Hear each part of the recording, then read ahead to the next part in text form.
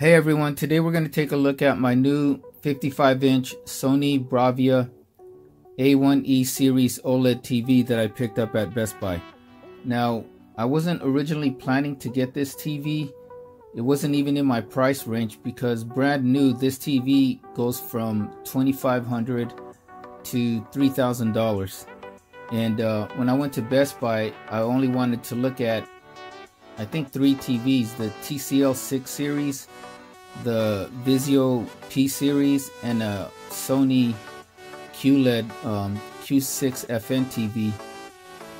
And I wanted to go to Best Buy to check out their picture quality because this is something that you can't see or appreciate online on any of the TVs that you see online, is you can't see the actual picture quality unless you're in person to see it. So when I went there and the salesman was helping me out looking at some of these 4K TVs, I saw the Sony on the discounted section. I guess it was one of the display models that they were selling, and like I said, brand new, the TV is $2,500 to $3,000, and I saw it for $1,600. So that is pretty much almost $1,000 off, and so I had to bite the bullet and get it, because when I was looking at the TV and they were playing a demo that you guys will see later, it was so beautiful. The picture was so beautiful and so vivid that, man, I just had to get it. So what you just saw was a brief intro and of the A1 series and its features, and also some screenshots from courtesy of Sony.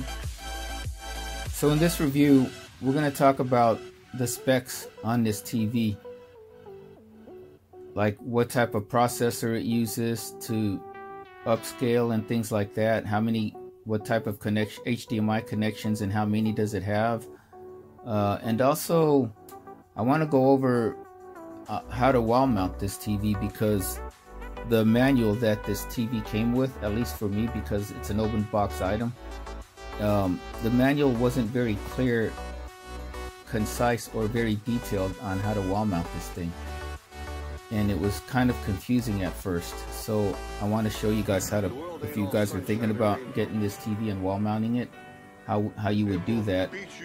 And we're going to go over all the features, and then we're going to talk about the picture quality of this TV, what I use this TV for, and how I'm enjoying this TV so far. So let's get started. To give you guys a brief history lesson, the Sony A1E OLED series is their first big screen OLED TVs. The panels they get from LG, but it isn't their first OLED TV. Sony's first OLED TV came out in 2008. It was developed in 2007, but it went on sale in 2008, and that was the Sony XEL-1,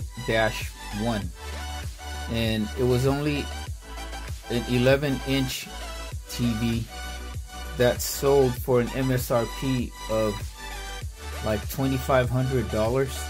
For $2,500 for an 11-inch TV, it had an aspect ratio at the time, the current standard with how they are now, 16:9, and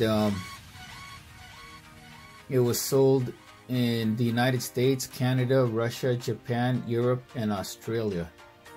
It had 2 HDMI inputs and also a memory stick input, and it had pretty good color accuracy, but it only had a native resolution of 960 by 540, which is what most smartphones resolutions were back at the time.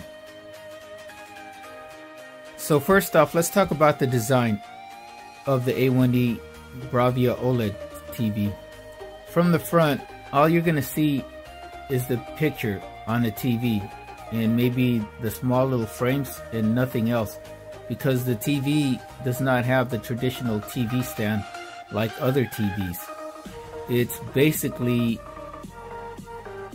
looks like a picture stand. Like, think of a picture stand, and that is what the Sony A1E series is meant to kind of look like.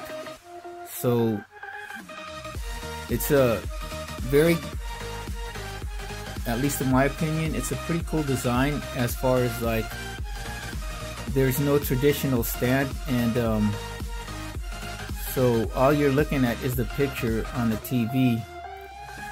But it does, because it does have the kickstand in the back like other, or an easel like other TV stands, it tilts slightly backwards, probably about like they say 5 or 10 degrees back, which isn't much. And because it's OLED, and when once you're looking at the TV, you won't really notice the backward tilt.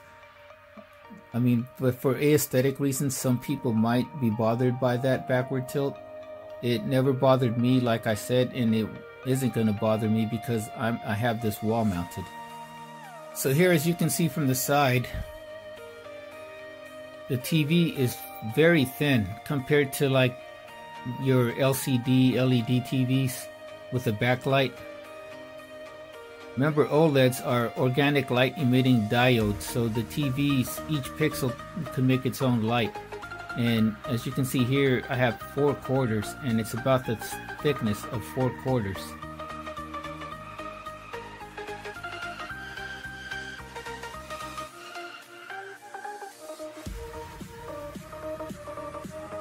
Here is a AAA battery, and it's thinner than a AAA battery. It's thinner than a AAA battery, as you can see. And then here's my Samsung Galaxy Note 4 smartphone. So the Galaxy Note 4 is about 8.5 millimeters thick, and it looks like it seems to be a little bit thinner than even a Note 4. This was a display demo that was playing at Best Buy that made me fall in love with this TV and why I had to get it. So while that demo plays, let's go over the specs. The A1E OLED series of TVs from Sony comes in 3 sizes: a 55, a 65 inch, and a 77 inch. Like I said, I have the 55 inch, and its model number is XBR-55A1E. The actual display size measured diagonally is 54.6. It's a 4K OLED TV with a resolution of 3840 by 2160. The panels are actually manufactured by LG, as most OLED panels are, big screen OLED panels. And it's the processing that is going to make the difference. And Sony uses the X1 Extreme processor for picture processing. That was, up until recently, their most high-end picture processor. That has been replaced now in 2018 by the X1 Ultimate. The A1E series have 4 HDMI ports. All 4 ports are HDCP 2.2 compliant, and it also has 3 USB ports, 1 on the side, 2 on the bottom. It's got 16 gigs of internal storage, and it has Bluetooth 4.1, and it's Wi-Fi certified 802.11a, b, g, n, and AC. The Sony A1 Bravia series, as well as most Sony smart TVs, run the Android operating system, and which gives you access to Chromecast, also the Google Play Store, and all the apps that you can get from Android, which is why you have 16 gigabytes of internal storage. For a full list of the specs and all of this TV's features, I'm going to put a link at the description on the bottom of this video so you guys can go to Sony's website and check it out for yourselves. Okay, before we go over picture quality and sound quality of this TV, we're gonna go over the ease of installation or wall mounting in my case. If I were to actually just have this on a TV stand, the installation would have probably been very easy, and it looks like it would have been really easy based off of what I've watched and also just by my experience with the TV when I got it. It's the wall mounting part that's pretty confusing and not very clear, especially on Sony's manual. So let's talk about that. So Sony's back panel slash kickstand is covered in a cloth shroud, which looks like this.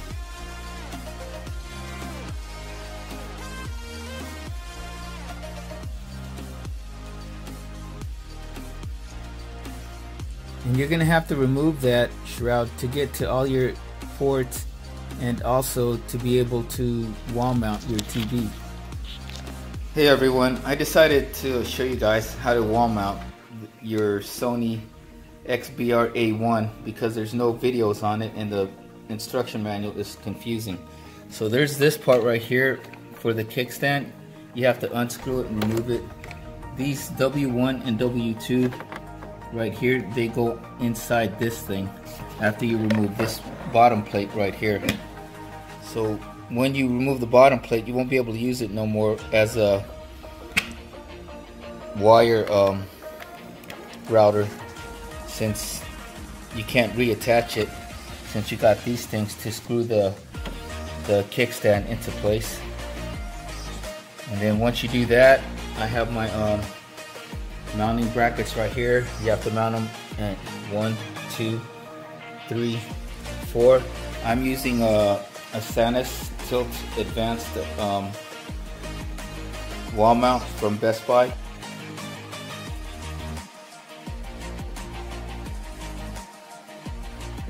Because there's nobody who made a video on doing this yet and how to install it properly. Wall mounting this OLED, Sony OLED A1, and that's how you do it. Remove the bottom plate, put these brackets right here to get these screwed in inside, and that's how then it's ready to get mounted. Okay, afterwards you put the back brackets right there, and then I'm going to take you to the room where it's going to get installed.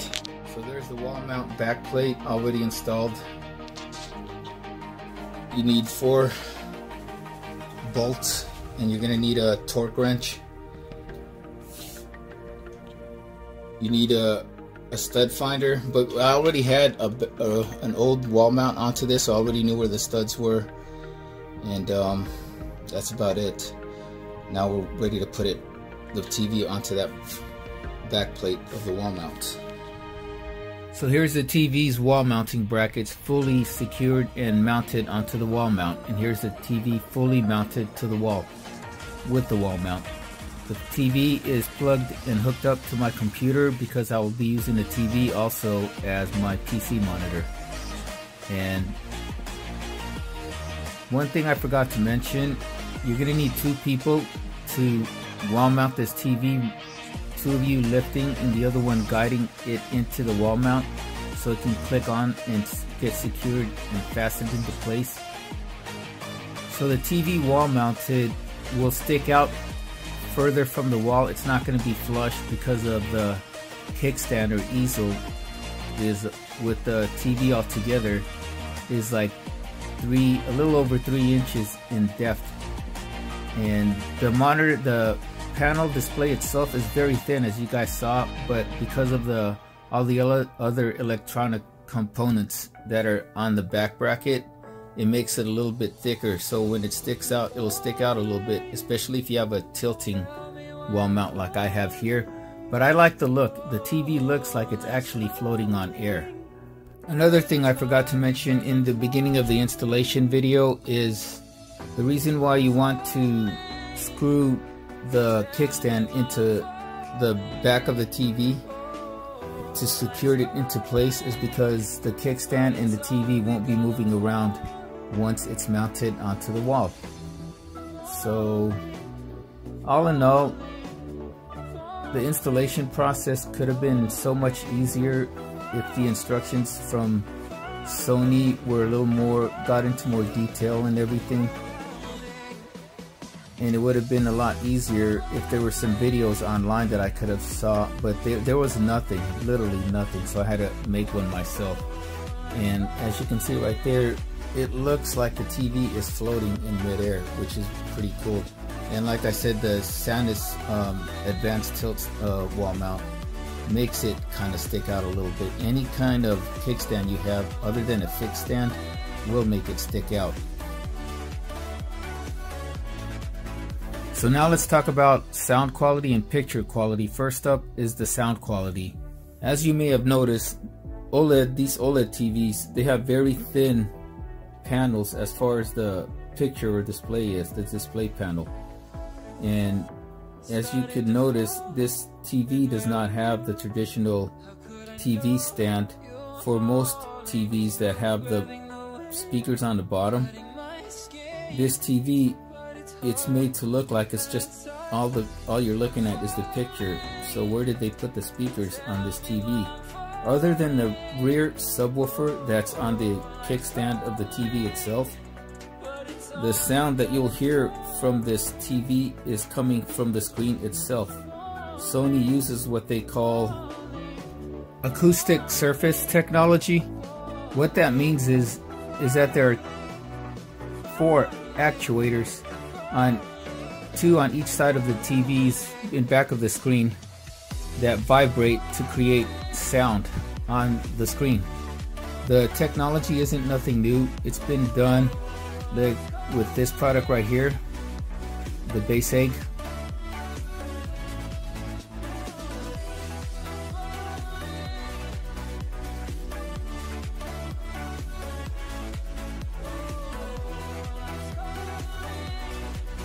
It's also a technology that's been used with like glass speakers and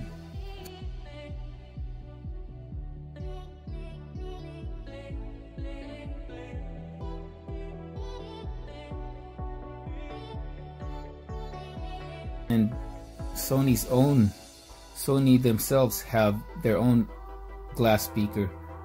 So it's been done before, but never on a TV and never on a TV screen that Sony is doing on this TV right here, the A1 series. So it's pretty groundbreaking. So here we are sitting on my computer desk right near the TV monitor, this A1E. So I'm going to let you guys take a listen at the sound quality of this TV's acoustic surface technology. So here we go with some royalty-free music. I'm maybe about 3 feet away from the TV. And see, it's not even all the way up. It's only at 26, 27, 30%.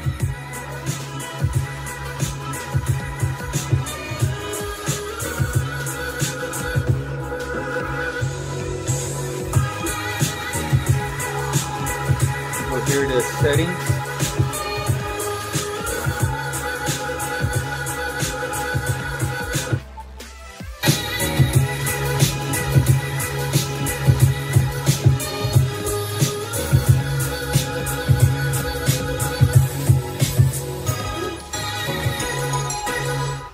That's the clear audio I was telling you guys about with Sony's own digital signal processor or sound processor.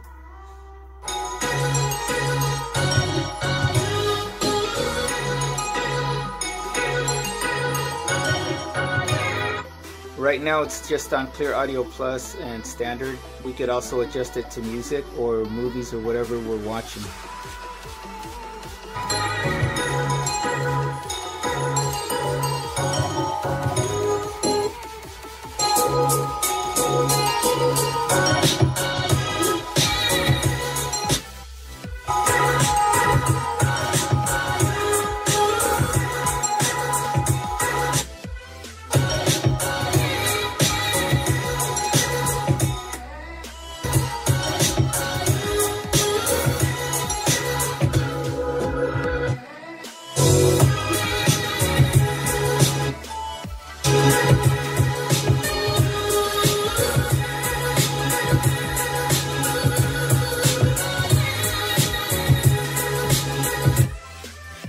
Okay, so that is that for the sound demo. So not bad for a TV speaker, right?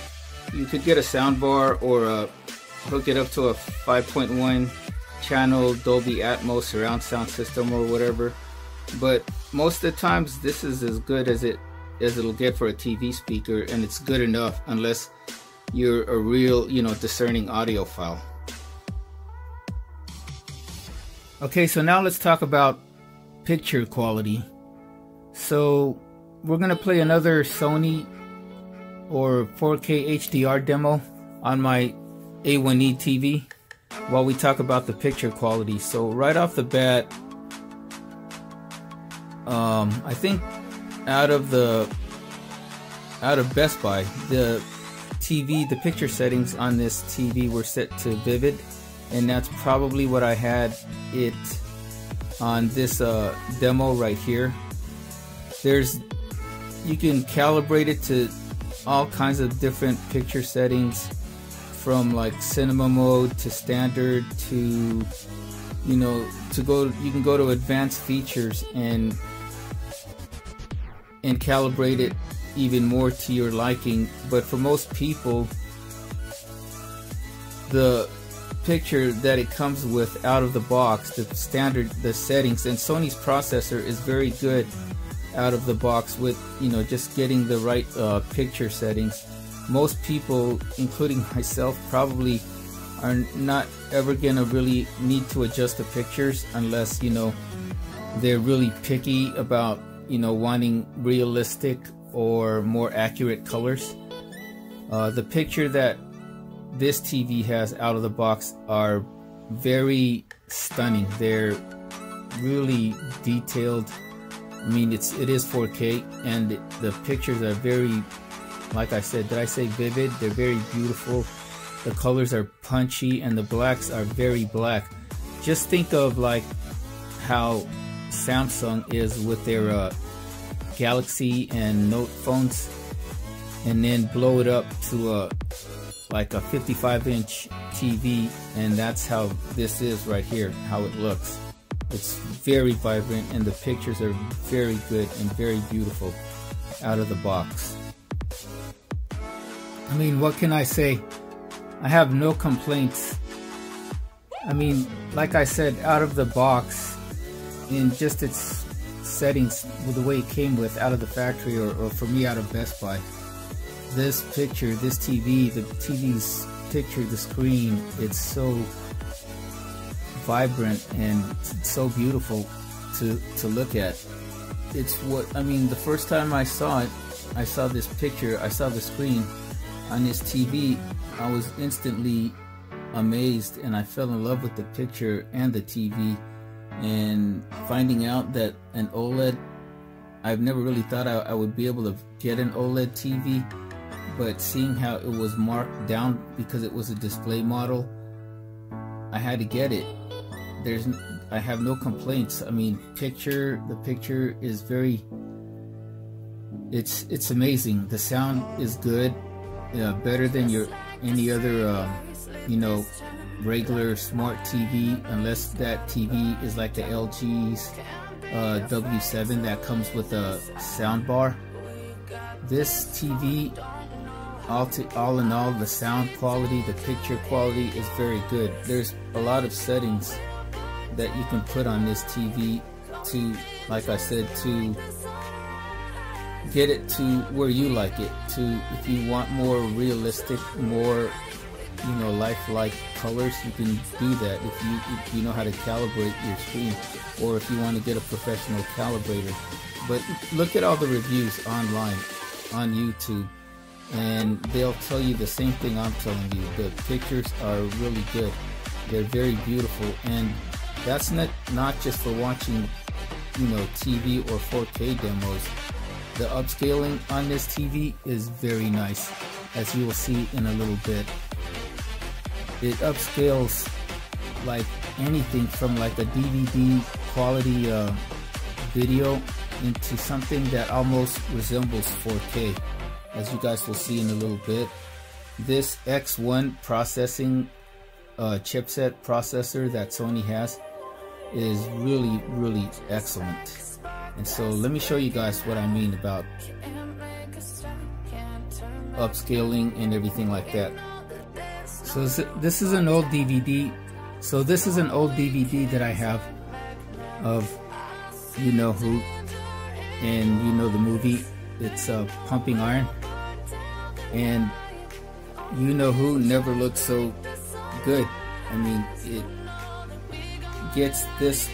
This is DVD, and DVD I believe is 480. It tries to get it as close to 4K quality as it can get, and it looks nice.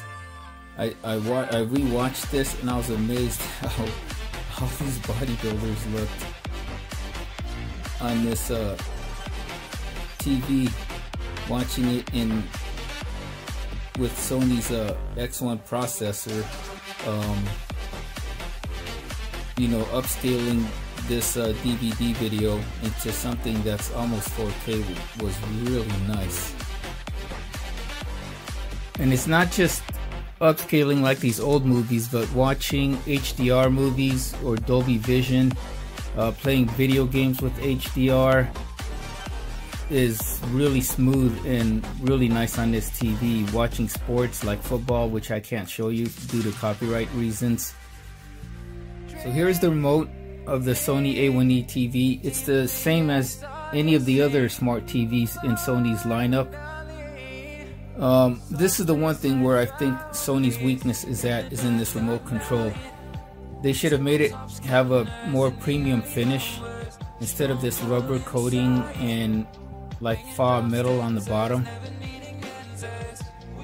It feels nice to the touch as far as like the rubbery portion, the top portion of the remote, but it's kind of hard to navigate using this remote. There's the top center button, has the mic symbol, and you can just use that to talk into the remote for getting certain things done.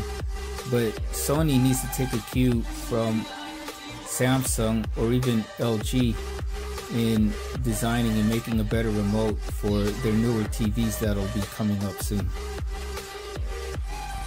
Also, these buttons don't light up in the dark, so they're very hard to see because of that. When you're watching a movie and you have a very dark room, you're not going to be able to see the buttons that you need to press, and there's so many of them. Like I said, it makes it hard to navigate. Also, the remote is an IR remote, so you got to point it directly at the TV instead of a Bluetooth remote that is used on the newer Samsung and LG TVs. So Sony needs to improve this. So like I said in the beginning, the A1E TV is running Google's Android Smart TV operating system, which gives you access to Google Play Store, and all the other things that come with Google. Some reviewers like the operating, some reviewers hate it, some are impartial to it, but there's no denying that because it is Android, you get all the settings and customizability that you get with Android, even if it is Android TV. At the time of this review, this TV, the Sony A1s, are running Google Android 7.0 Marshmallow. Most of the smartphones are already getting ready to get Google Android 9.0 Pie, and the latest Sony A9Fs and the Z9s, the Master Series, are all running Android 8.0 Nougat. So hopefully this TV will get the latest operating system from Sony soon. It should. Some reviewers say that this operating system is like laggy or kind of buggy, but I never had that problem with this operating system. You could always speak into the remote and give it commands if you want to just bypass the cursor and all the other stuff. Like you can get it to tell you to give you weather and basic things like that.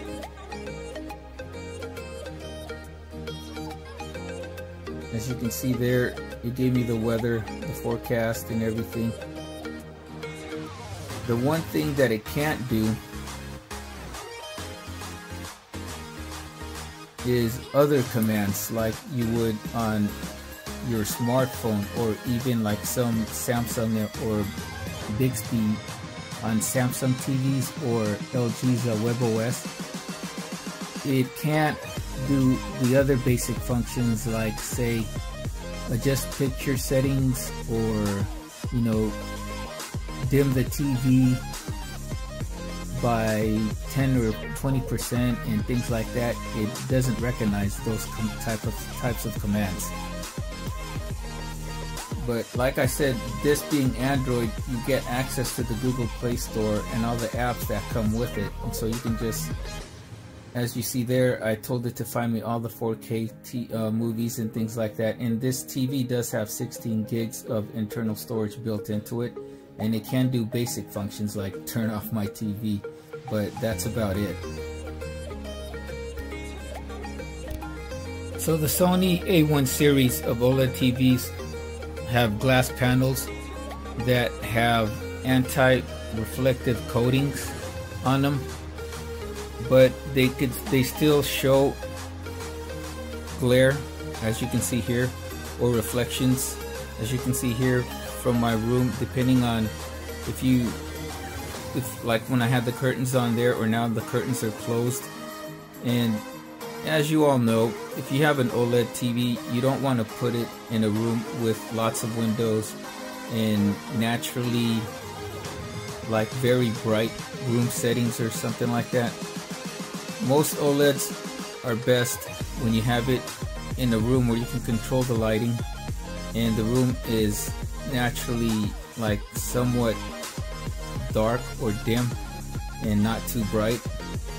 But like I said, this TV, because it's an OLED, has very good contrast ratios, so you're gonna get what it lacks for in brightness, like compared to LCD TVs. It's got more infinite contrast and very blacks that it'll enhance the colors on this TV, and viewing angles on this TV are excellent. You're not going to get degraded picture regardless of what viewing angles you have this TV on.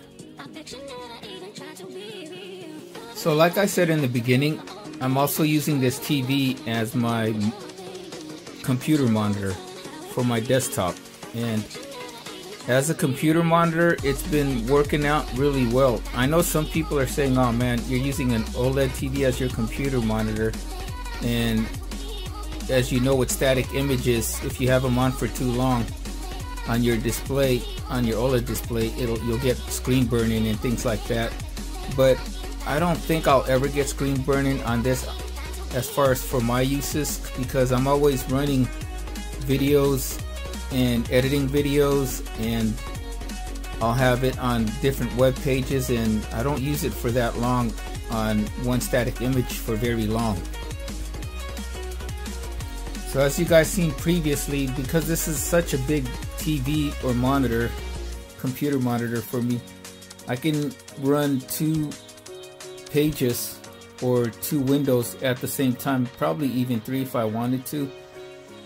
So it's very convenient, and like I said, for most of my uses with this TV will be like video editing and then watching, YouTube or Netflix on this TV. Also by default, this TV will detect if there's no activity going on with the TV for 5 minutes, or the screen is in one static image for 5 minutes or longer, or usually just 5 minutes. It'll go into screensaver mode, and so when it goes into screensaver mode, it'll refresh the pixels so that it'll clean up any possible burn-in. And you can also set it for like every 2 weeks or a month to when you turn the TV on, you can have it refresh the screen or the whole TV, the whole picture and pixels and everything like that while it's turned off. And it does it for like a whole hour or so, so it's best when you're not watching and using the TV. So it's a screen burn-in. It's a possibility, but for my uses and for what I'm gonna do, I'm not too worried about it at this point in time. Plus, I have a extended warranty on this TV. Whew, man, so that about wraps it up. We've gone over a lot of stuff, and if you still made it by now, I highly thank you guys for getting this far. So to wrap things up, I'm very happy with this TV. Once you go OLED, I don't think you'd ever go back to a normal LCD TV. I mean, the pictures on this are amazing. The sound for a smart TV without built-in like speakers or a sound bar sound amazing. It's just an amazing TV overall, and also as a computer monitor, it's very excellent and does a job well as a computer monitor. At least for me it does. So all in all, I'm very happy with this TV, other than the minor issues with the remote not being up to snuff compared to its rivals from Samsung and LG, and the voice control being a little limited. This is a very excellent TV, and if you can get it for a steal like I did, or even maybe on a Black Friday, I already got mine before the Black Friday, I would highly recommend this TV. So that is it for the review. Everybody, thank you guys all for watching. Take care. We'll see you soon for another video. God bless and have a great day.